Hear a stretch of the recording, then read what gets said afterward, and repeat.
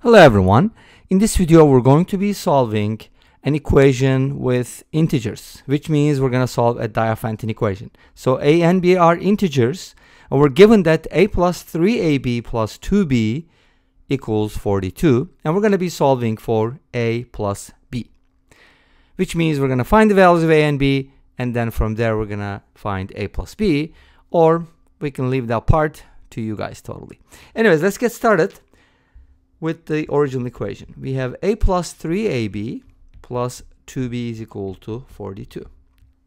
Now to solve this equation, we can basically do a couple different things. First of all, one of the things that is probably, in my opinion, the easier one, is to isolate b one of the variables. In this case, I would just pick b. It doesn't matter. You can also do the exact same thing with a. So let's go ahead and factor out a b here. That's going to give us 3a plus 2. And then plus an a equals 42. So my goal is to isolate b and write it totally in terms of a. Make sense? Okay. And I guess you can call this the first method. So to do that, I'm going to subtract a from both sides first. B times 3a plus 2 is equal to 42 minus a. We're going to subtract this from both sides. And then divide by 3a plus 2. So that's going to give us b in terms of a, right? So it's all good. But the problem is, how can you make sure that a and b are integers in an equation like this? Okay, so we got to do something called polynomial division. But the problem is, we have a negative a in the numerator and a 3a in the denominator. So you can't really divide. Well, you can, but let's make it a little easier on ourselves. And here's how we can do that. First of all, notice that if I could make a negative 3a in the numerator, that would make things a lot easier. So that means I'm going to multiply both sides by 3. And when you do that, you're basically just going to multiply the numerator, and then that's going to give you 3b equals, by the way, I forgot to say, but anyways, I can hopefully remember that with the second method. 126 minus 3a divided by 3a plus 2. And then continue in this manner, but go ahead and write this first, because my goal is to make the numerator a multiple of the denominator. Does that make sense? So that I can divide easily. Obviously, you can do polynomial division, but I just like doing it this way. Hopefully you like it too. Now notice that negative 3a divided by 3a is negative 1.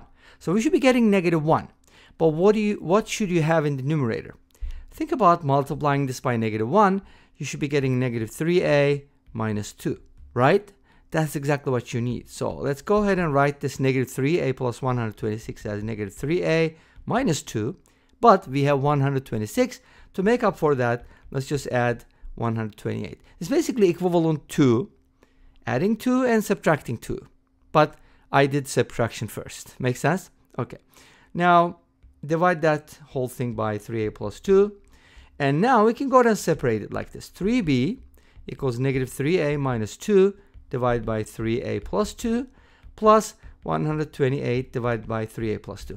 This is really cool because first of all, this is divisible by the denominator. Second, we have a remainder, and we can basically go off of that. Make sense? Okay, cool. Now, let's go ahead and do this. Write the negative 3a minus 2 as negative 1 times 3a plus 2. That kind of explains why they're divisible, right? And then we can go ahead and cancel out the 3a plus 2 and come up with negative 1. That negative 1 is going to be a little helpful, and by the way, I just realized the first method is going to be a little longer, even though it seems more intuitive, right? I don't know. You'll decide. Now here's what I'm going to do next. I'm going to put 1 on the other side. But I don't have to do it because all I want is this a and b to be integers. So we can kind of do this. For which a values this is going to be an integer.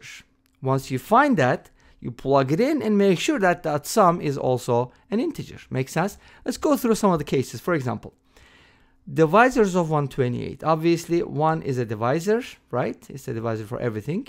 But if 3a plus 2 is equal to 1, that means 3a is negative 1. That's not going to give you an integer. So skip that one and then go to the next one. How about 2? If 3a plus 2 is 2, then a0 is going to work. And when you divide 128 by 2, you're going to get a 64. Negative 1 plus 64 is 63. That works too. Isn't that amazing? Yes. So that means for a equals 0, we get b equals, what is 63 divided by 3? 21, right? So that's going to give us a solution. And from here, obviously, a plus b is going to be 21. Remember, we were looking for a plus b, and this is one of the values. Make sense? And you can continue in this manner like the next one. Since 128 is 2 to the 7th power, you knew that, right? All the divisors are going to be powers of 2, like 2 to the 2nd, 2 to the 3rd, 2 to the 4th, all the way up to 2 to the 7th, and including that, of course. So the next one is going to be 4, right? So if this is a 4, then 3a equals 2 is not going to work, so we have to cancel these out. 8. 3a equals 6 is going to work. Yes, a equals 2. But then 128 divided by 8 is 16. Negative 1 plus 16 is 15. Yes, that works too. Awesome. This means b is equal to 5, and their sum is 7. That's another value that works. Nice, cool. But these are all the positives, and of course you're going to continue in this manner, and this is probably going to take a while. And the rest is left as an exercise for the reader. Don't you hate those sentences when they appear in a textbook? I'm like, come on, give me the solution. Okay, anyways, you get the idea, but you can definitely continue. This is not too hard. Hopefully not. Let us know in the comment section. But I just want to talk about the second method real quick. But of course, you also have to consider the negatives. Don't forget, negative 1, negative 2, negative 4, negative 8. And notice that not all of these are going to give you good integer values. For example, negative 1 is going to be work because that means a is negative 1. But if you divide 128 by negative 1, you're going to get negative 128, negative 129. Guess what? That's divisible. Cool, cool. That's just another value that works. I didn't even know. But if a is equal to negative 1, then b is going to be negative 43, I think, right? Negative 129 divided by 3. Yep, looks like it. Okay, so that's just another value, and a plus b from here is going to be negative 44. That gives us a negative value, but don't worry. No worries, it doesn't say. It just said a and b are integers. So let's quickly take a look at the second method, and then we'll finish up, okay?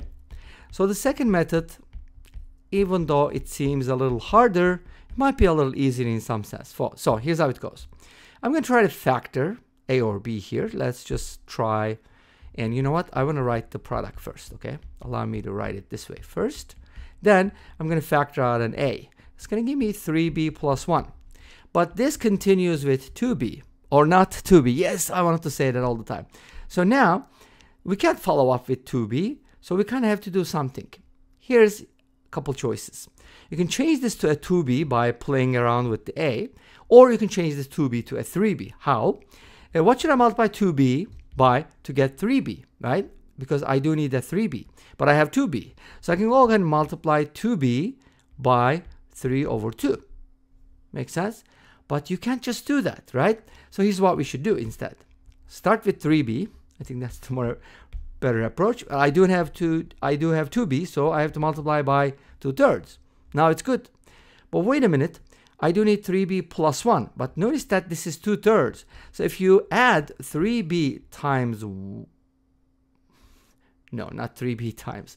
Okay, I do need 3b plus 1. So if I add 1 times 2/3 to this, I'm going to get 3b plus 1, yes, by factoring. But it just means that I have to add 2/3 to both sides. Wait a minute, 1 times 2/3 is 2/3? Of course. Now, here's what you get. This is probably quite complicated. Anyways, I take out a 2/3, and then that gives me 3b plus 1. And 3b plus 1 is a common factor. I kind of factor out it, and I get a plus 2/3 equals 42 plus 2/3. You don't have to add those, because next, I'm going to multiply both sides by 3. You see, that's the trick to turn this into an integer.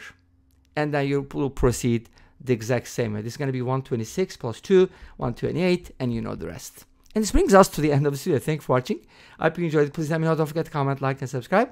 I'll see you next time with another video. Until then, be safe, take care, and bye-bye.